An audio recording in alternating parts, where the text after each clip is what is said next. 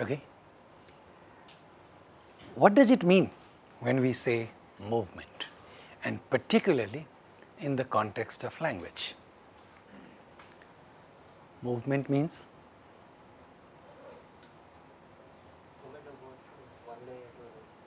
movement of elements from one place to the other. Okay? That is displacement of elements from one place to the other. Then the question is, what do we mean by one place to the other? We mean from one, looking at the x bar scheme, from its original position, that is the place where it originates, to some other position. Then the question comes up, how can we be so sure about that? How can we say so, that things really get displaced from one position to the other position? Is there an evidence for that? Okay. And if there is any evidence, then there are motivations for that. There are compelling reasons why we want to say that things move from one place to the other. These are the questions that we are going to look at, of course, with evidence. Okay? Now,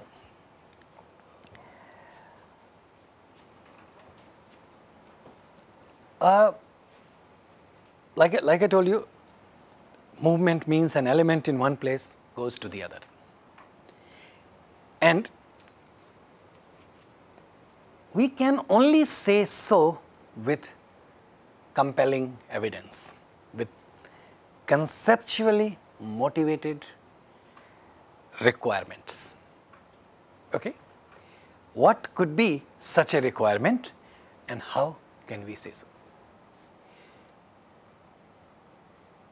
We have been looking at, so far, several kinds of structures. There is, I can talk about each one of them, but very briefly, I want to tell you that the phrases that we have seen so far, right, each phrase has same structure, right?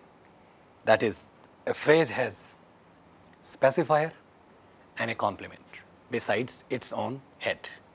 And the head has there are three layers in a phrase. One is the lexical layer, the other is intermediate layer, and then there is maximal projection. Excuse me. Okay. We have been looking at such a thing so far. And from everything that we know, a simple sentence like this, John likes pizza in the evening. This is the structure, and this is a grammatical sentence, and we know how this sentence works by now. Do we?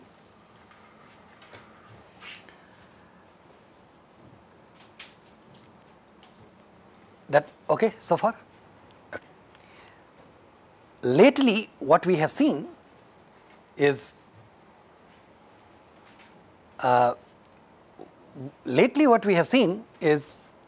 there are some heads which assign cases to its complement, and then we have also seen that such an account is also essential for a sentence to be grammatical. Namely, the verb like,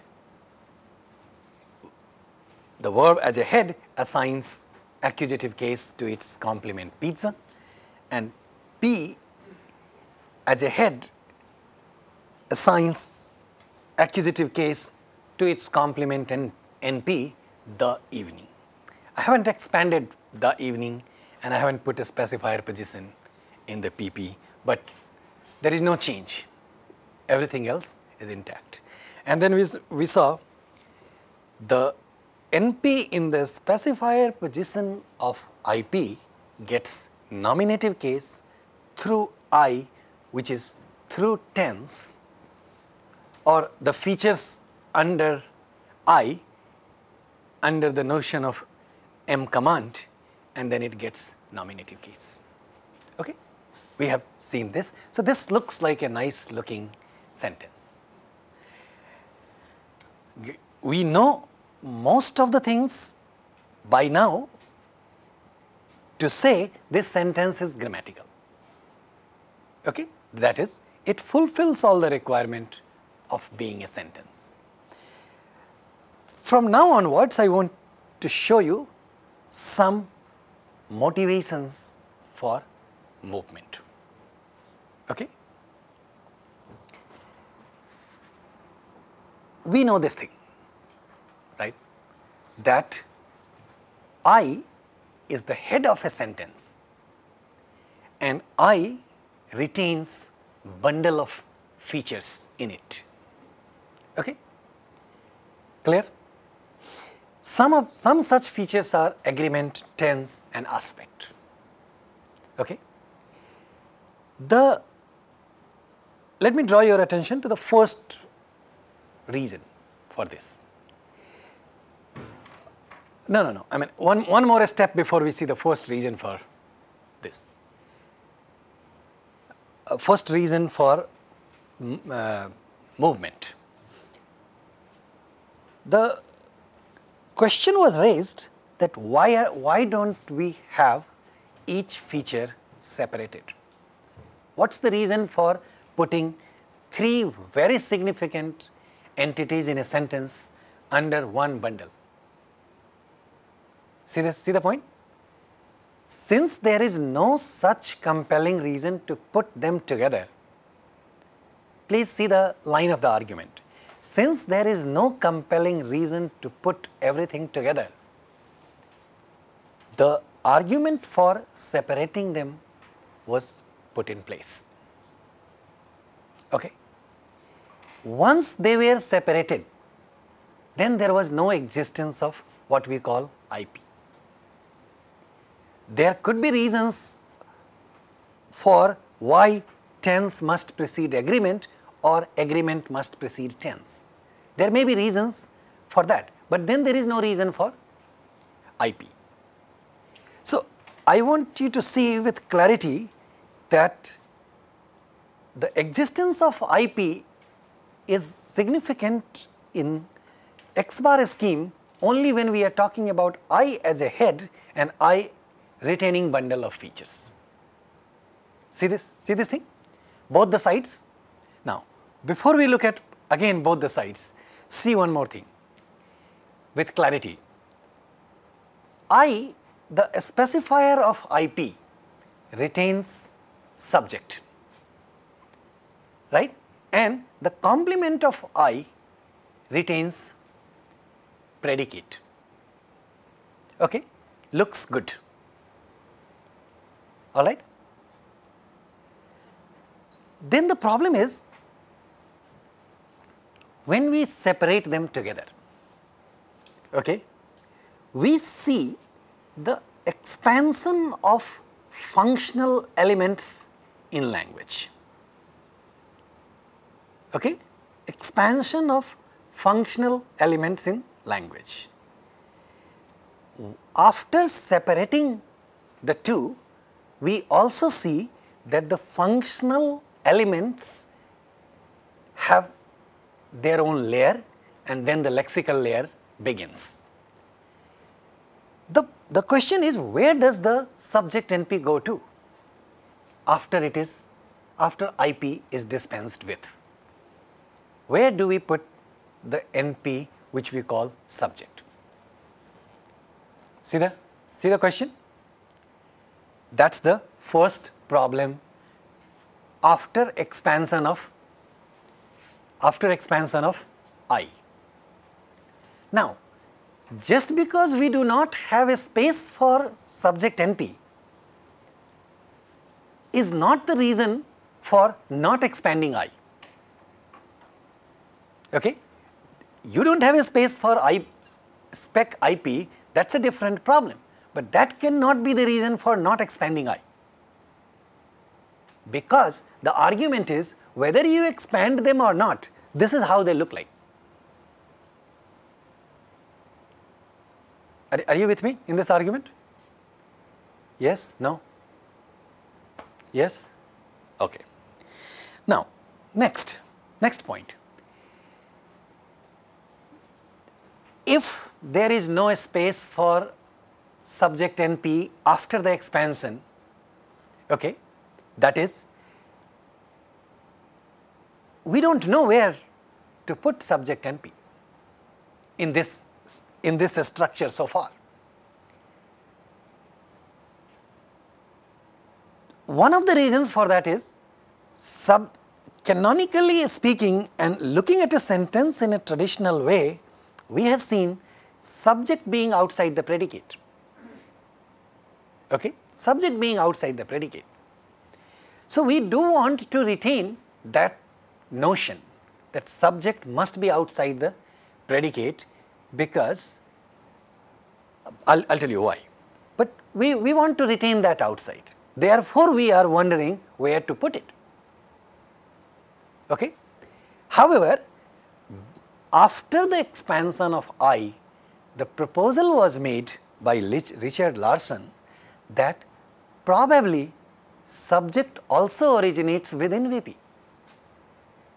Okay? That is, in the specifier position of the VP, we have a space available for subject. Do you see that thing in this structure? If we go ahead with the argument of Richard Larson that this argument has a name, and that is called VP internal subject hypothesis. VP internal subject hypothesis. The moment you say this thing, VP internal subject hypothesis, researchers of linguistic theory will immediately tell you the name Richard Larson, because that guy is famous for this one contribution. It was a major intervention in the theory that Richard Larson came up with. He said, all right, if we try to put it anywhere else other than VP, then we are saying a lexical element, a lexical NP in a sentence stays somewhere in the functional domain. That's the danger. That was the motivation behind Richard Larson's saying that subject originates inside VP. Are we okay? However, Richard Larson nicely solved the problem of two different layers, functional layer and lexical layer. But that hypothesis landed us into a difficulty, which is, the difficulty is, anybody can see the difficulty? Now the difficulty is, we kind of say that the subject is inside predicate,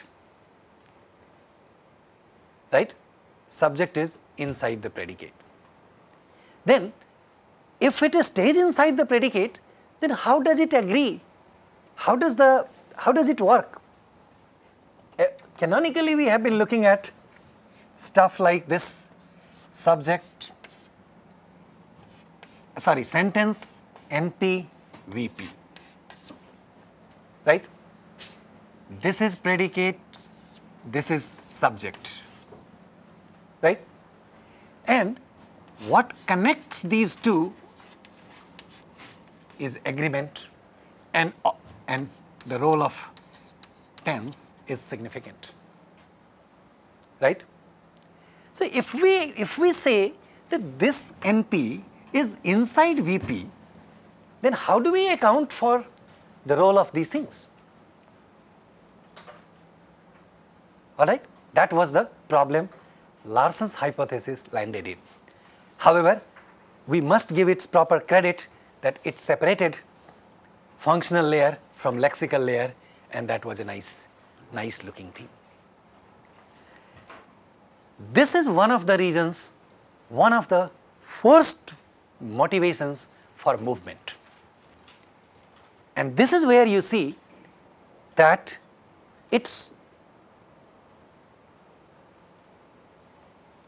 is where you can see that an element literally moves outside. So, Larson further proposes that the subject NP originates within VP but does not remain within VP all the time. What it really does is it originates inside the VP at the deep structure, and then it moves outside and goes to the specifier position of AGRP. To the specifier position of AGRP. Okay? The reason why it goes to the specifier position of AGRP is because it needs to do this thing. It needs to take care of agreement, and it is subject which agrees, which takes care of agreement, which you have been seeing so far, that the agreement takes place with subject NP. So, the subject NP must be within the local domain of AGRP, right? And then the way it agrees, it takes care of agreement is the head and a spec within the two, within the same domain, takes care of agreement under the notion of a spec head relationship. Do you see here? I have tried to put singular there in the spec AGRP, and this NP John is singular. They match together, and then the sentence becomes grammatical. So, the point is, at a logical level, the argument is it originates within VP and then moves upward to the spec AGRP. One can question, why do we need to say that? Why can't we simply say that it stays outside, it is in the spec of AGRP? Understand this thing? One can ask this question, why do we need to bring movement in it? We can simply say that the subject is in the spec position of AGRP, and it agrees there and everything is fine. What's the problem with that? I have just discussed that problem with you. Then we end up saying, right, then we end up saying that subject is in the functional domain. That is also not conceptually acceptable, that a lexical NP stays in the functional domain. So, they have to stay separately at a deeper structure.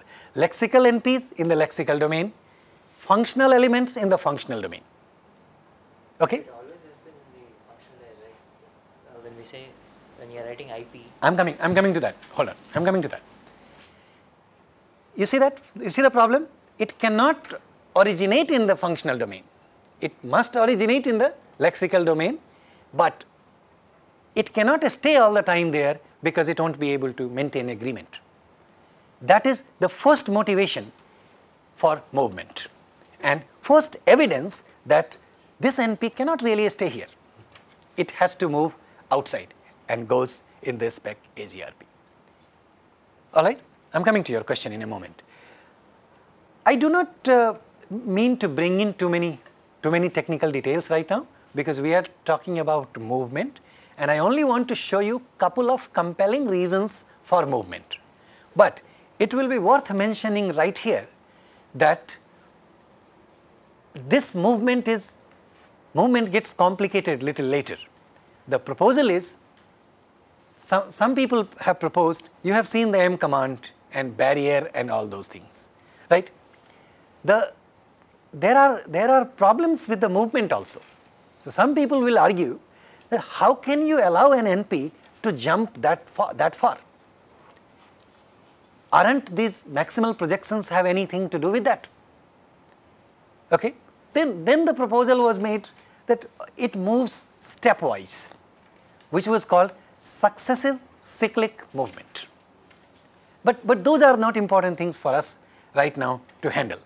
I'm only bringing this thing in this discussion so that it makes a little bit more sense. But all I expect from you right now is to understand that this is a motivation, this is a reason, there is a reason for subject NP to originate within VP, and then equally compelling reason is available for the subject NP to move outside that.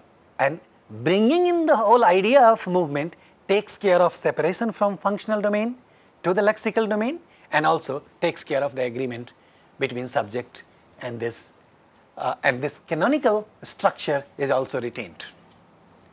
Under no fancy idea, we can dismiss this point, because this is the sentence. Of course, the problem is this doesn't tell us much. This doesn't help us understand how a subject NP gets a nominative case, how an object gets an objective case. It doesn't help us much, but this is the sentence, and we, in order to explain more, we don't want to lose originality. Do you see that? It does so far everything. Now, the question that you were raising, what was your question? Please repeat it again. We've always been writing the... Loudly. We always wrote the NP in the specified position of IP, which was in the functional layer. Okay. So, why are we bothered now that the NP is not in lexical layer? Understand his question? What he is saying is, when we were talking about IP, where do we have our subject NP? In the spec position of IP. And it's a wonderful question, that whether you expand I or put them in a contracted way, that is the inflection, right? So even with the IP, the subject NP is in the functional domain, or at least it is beyond the functional domain, right? That's your question. Why do we want that kind of a situation there? Perfectly good reason for, that is the reason for expansion of I. Okay, and that is the reason behind Ritchie-Larson's proposal that it cannot stay there. What we have been doing with IP is not really conceptually motivated. There are problems with IP. Someone can question this point as well. We have just questioned that. Why do we need to go to separation of all that? When IP is working nicely, all right, we had to put some patches in it of M command. We had to put a barrier. We see, but still it was fine. Why do we need to separate them? The reason is this, that we have subject NP in the functional domain, which it cannot stay, where it cannot stay. There is no conceptually motivating reason for allowing subject to originate in a functional domain. Therefore, it has to originate within VP. Understand this thing? So that is the reason. Even in the when we are writing IP and VP, why can't we just say that it is the subject is originating in the spec position of VP and it is moving to the spec position of IP? We can say that, and that will mean exactly what we are saying. Understand what he is saying? We can say, even with IP, we can say subject originates with spec VP, and then after originating within the subject VP, it goes to a spec position of IP. If it goes to a spec position of IP again, what is the reason for its movement? Because it needs to be under the spec head domain of agreement, that is I. It must be under the spec head domain of I and spec of IP. So that will be the reason for it to move. Again, the motivation of movement is intact. See the point. You are absolutely right. It will still be fine. But why do you want to retain IP? The question comes out of your proposal is, why do we want to retain IP when we have no compelling reason to put agreement, tense and aspect together. And even if we separate them And as long as we see subject originating downstairs and then moving upward, then there are more reasons to dispense with IP. Okay? So, these are the reasons for separating every features, allowing them to head their own phrases, motivations for expansion being intact, subject originating inside the VP for both, and then moving outside. There are, I mean, these arguments are connected. See this thing? Any other question? Anybody has any other? Why can't we say that it originated in spec portion of IP and then moved to VP, because there we are considering the dominance of the. Exactly. Then can we say the other way? No, it has been established that, and there are more things that I need to show you. It has been established that movement takes place only upward. Downward movement is not conceptually motivating, is not allowed in our understanding of how language works in human mind. That has been established, and I'm sure I should have mentioned this thing before, because and I didn't mention it so far because I have just started talking about movement, and you are not going to see any single evidence, any single instance of movement which is downward. All the movement is going to be upward. That is also a reason why once I was asked this question, why not lexical layer is higher than the functional layer. These questions may sound silly, stupid, but they are not. They are very nice questions. You see the question? The question is, why do we want to begin with AGRP? Why not VP and then do everything else and then put functional layer downward? That's not possible. That is also not possible because the functional elements are the significant part of a sentence which become head. See, the strength of the proposal of IP, there was a strength in that proposal also. It ran into difficulty where Richie Larson questions, why subject in the lexical, why subject in the functional domain? That's a valid question, but that does not rule out its strength. The strength of IP is it clearly shows that the abstract categories, abstract elements are the head of a sentence. Subject in the spec position and predicate in the complement position. That was the strength of the proposal of IP. There were two problems with this that was proposed. First was, why everything together as bundle? The moment these questions are raised, you must have conceptual answers for them. If someone could answer this question, then the next proposal is dismissed. As long as we have no answer, why everything together, this exists. Because each one of the features like agreement, tense and aspect are entitled to have their own phrases. Okay? So that stays. The second problem that this ran into is why, whether we separate agreement, tense and aspect or not, the subject appears to be in the functional domain. Either in this proposal or in this proposal, it appears to be in the functional domain. So there are reasons for subjects to be in the lexical domain. That was fine, but we cannot allow it to remain there, because if we allow it to remain there, then this is out. We run into this problem. So in order to retain the agreement of subject, we need to allow for movement. And this is what I have been trying to tell you, that I am trying to show you an evidence for movement. This is just one. I am going to show you more, but this is just one motivation, one reason why we can say elements from one position to the other positions at a deep structure, when we are discussing I language, is possible. That's the argument, and that's all we are trying to see. All right. Anything else?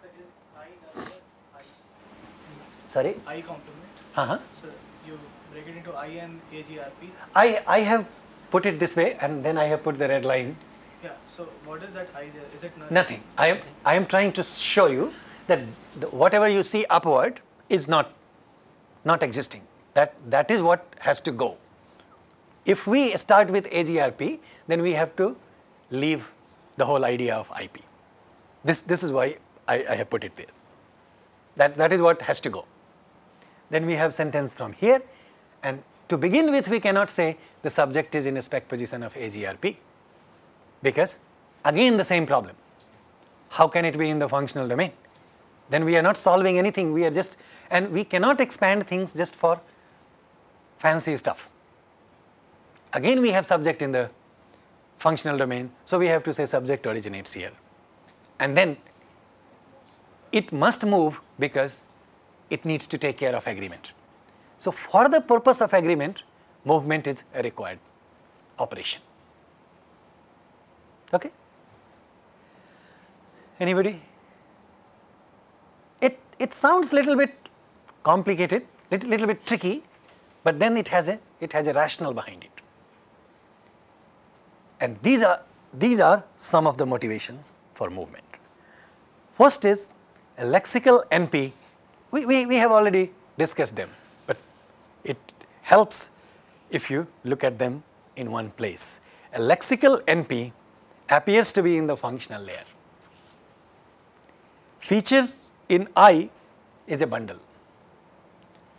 So we need to take care of these two things. Every single thing must be fully projected. That is, AGR, TP and ASP must be fully projected. And there appears to, once we do that, then there appears to be a problem explaining nominative case assignment, and it involves adding patches to the existing theoretical apparatus. See this thing? The fact that we are unable to provide one argument,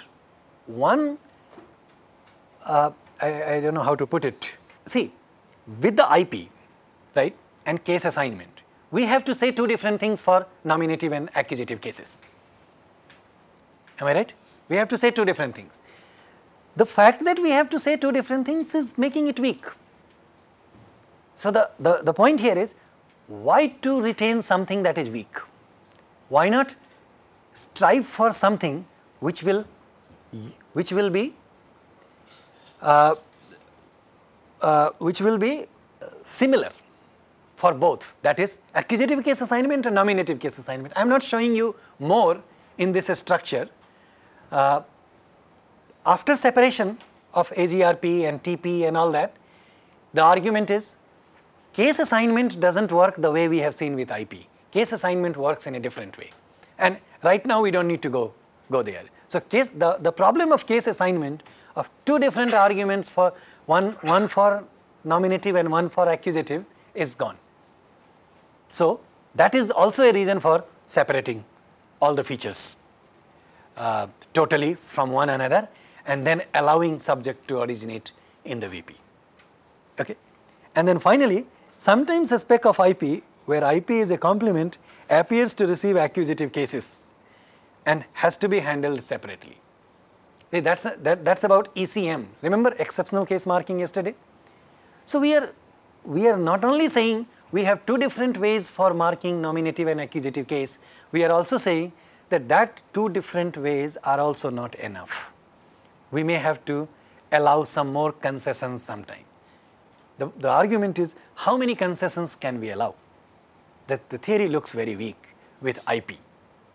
So far, what the one compelling reason to keep IP intact that we see is just this one. It shows agreement, tense, and aspect as the head of the sentence. That's it. Everything else appears to be making this whole theory weak. Now, I want to leave it here. But as a word of caution, before I move ahead with the with more examples of movement, I must tell you that the next proposal, which is after IP, is also not foolproof, is not really solving all the issues. That is just for us to keep in mind. It's not that there were problems with the earlier proposal and now there are no problems. That's not the case. It's just better. Okay. Now, have we talked about CP so far? Something called CP. Did I mention this thing to you? Which is called a complementizer phrase. So now I'm going to show you at least one example of movement. Let me see if I get that far. If you look at CP, it seems like, and for the time being I am also going back to IP, keeping in mind that we know the differences, we know the motivations, but we are putting the bundle together and moving ahead with it. However, you are free to change IP to AGRP, will not make any difference. Okay? Just for the sake of simplicity, I am retaining the argument, the proposal of IP. With this structure, I only want you to see that CP is also a functional category. CP is also a functional domain. Okay? And C, as the head of CP, has IP as its complement. Clear? Do you agree and do you understand when I say C is a functional category? Yes? No? If yes, then please give me one example. Yeah, that is a complementizer. So something like this. Let me see if I have an example. Yeah, all right. So let me go ahead and then I'll answer this question. What was the question that I was trying to answer? Why C is a functional category? Okay, I'll show you that. So let me move ahead and see. CP may be in the subject position sometimes. That is, you have seen, what have you seen in the subject positions of a sentence so far? Mostly we have seen what? An NP, right? Like John or Mary or something. Sometimes we see elements bigger than, chunk bigger than NP in the subject position, or we can see something, so that will be an IP. Also a CP may be allowed in a subject position. So look at the example here. We saw this sentence last time, this type of sentence last time also. For him to go to Delhi is difficult. For her to laugh is difficult. For her to laugh is actually a CP. I'll go to the expansion of this thing little later. So in that CP, when we say so the whole thing is an IP. For her to laugh is difficult is an IP. Within that IP, for her to laugh is a CP. Okay? And within that CP, her to laugh is an IP. What type of IP? Infinite IP, non-finite IP that we saw yesterday. I want him to go, right? Him to go type of IP. Her to laugh is an IP which becomes the complement of C in the CP, and then that CP is is in the subject position of the bigger IP. See the structure? Any difficulty? Now, before I discuss why CP is a functional category, let me tell you what I want you to understand. This, a CP can be in the subject position. Okay? A CP can also be in the object position. And a CP by itself can take an IP as a complement. Keeping all these things in mind, we are only trying to give something in support of recursiveness in the language. The fact that the longest possible sentence has not been spoken and will never be spoken, we can say so only on the basis of recursiveness in the language. See that point? Many disciplines talk about this. Longest possible sentence is not possible. Okay? But however long a sentence may be, the X bar scheme explains it. Therefore, X bar scheme is argued to be a conceptual device in human mind. And the argument is stated further that it helps us simplify a complicated position. Therefore, one can argue that human mind actually likes simplicity. Okay? Now, lot of discipline will tell you that human mind likes simplicity. In other words, human mind doesn't like redundancies. But all such disciplines can only make this slogan. None of them have any evidence in support of that. The support for saying no redundancy in human mind comes only through language. See my point? Now, give me 2 more minutes. So, do you see here that a CP is a complement of the VP? Do you see that with clarity? In a sentence, John knew that Mary did not drink. Right? That's a sentence which is an IP. What's the verb of this sentence? No. Right? And that verb is a transitive verb or intransitive verb? Transitive verb. So, what did John know? That Mary did not drink. And Mary did not drink is an IP. Right? If Mary did not drink is an IP, then that Mary did not drink is definitely more than IP. Right? And this is what we say as more than IP is a CP. Therefore, IP is always going to be more than, a CP is always going to be more than IP. Okay? And it could be part of an IP, or a CP could take an IP as its part. This is what allows us recursiveness in the language. It's not chicken and egg story. It's not chicken and egg type of thing. It's not circular. It's just recursive. Okay?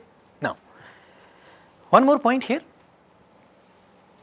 and this is where I would stop for today. When we say that Mary did not drink, right? I don't remember, but I think I have talked about this, that is a complementizer. That here is not a demonstrative pronoun, right? Now, it's a device in human language. That same lexical item may have 2 different purposes, 2 different functions. Okay? And I am particularly saying 2 different functions, and I am not saying 2 different meanings, because take the example of that. It may have 2 different functions. One is demonstrative pronoun, when we say that boy, that house, that computer. All right? That has, in those phrases, that is a demonstrative pronoun which has a function, which has a demonstrative function. In this kind of an example, it has a complementizer function, and the moment it becomes anything other than demonstrative, it doesn't have any meaning. Does that have any meaning here? It doesn't have any lexical meaning. The fact that a word loses its lexical meaning becomes a functional element, complementizer. Any functional element will never have a lexical meaning. Okay? This is why tense, we interpret tense as present time, past time, future time, but by itself it does not have any meaning. All functional elements have no lexical meaning.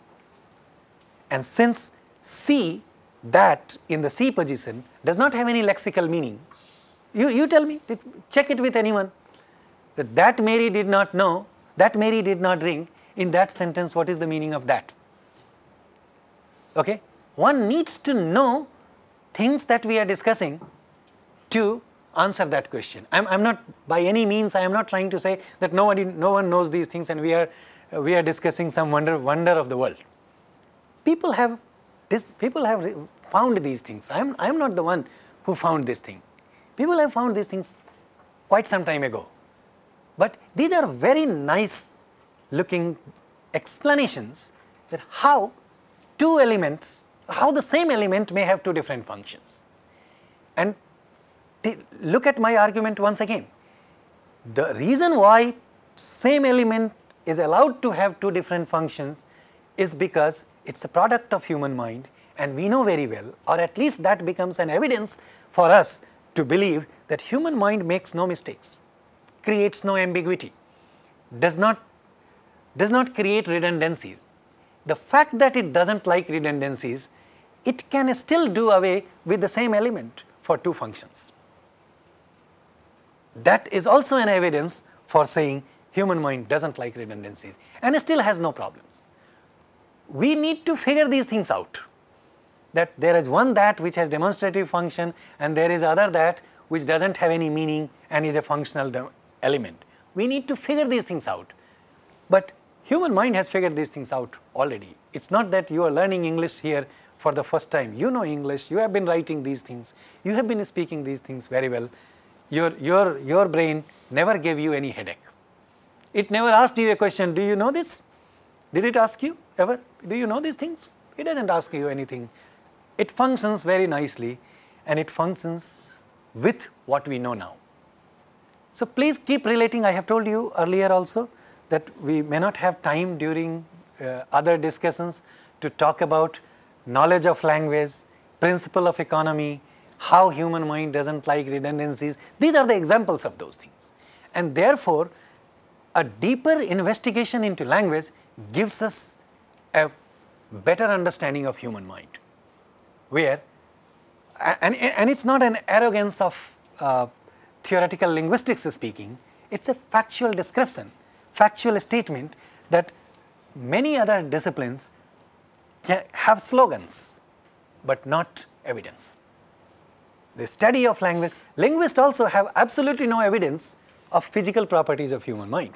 It can only talk about something about human mind through the structure of language alone. And through the structure of language, there are compelling examples available, evidence available for us to believe such things. That's all. Okay? Now, I know we will stop here. So I just want to give you a question before we discuss something next time. We are meeting next time on Tuesday. Before we discuss this on Tuesday, how do we understand these sentences? Again, these are very simple sentences, question sentences.